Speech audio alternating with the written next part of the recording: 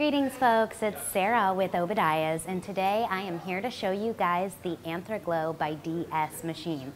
So I am super excited for this stove.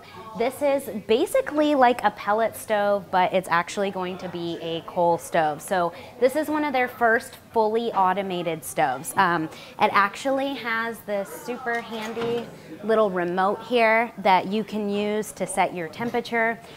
This unit has a wide variety of BTU range. It can operate as low as 6,000 BTUs, and on its maximum output, it will put out as much as 65,000 BTUs.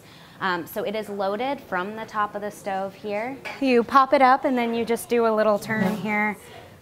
You can see here a massive, huge hopper that you have on the stove. Super easy to load from the top. And located on the side, you do have the remote control, but you also have your side control panel here, so you can see all of the various different functions. So you can either use the remote, you can use the manual feed, which would be down here as if you were using this, and then you can also hardwire it directly into a thermostat by changing it to the thermostat option. So here we have the remote control, and you have the various modes that you can click through, and it's showing the temperature.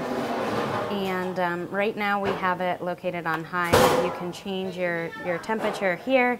The temperature is only set to 72, and so the unit is currently in sleep mode, which I want to show you what that looks like when the unit's in sleep mode.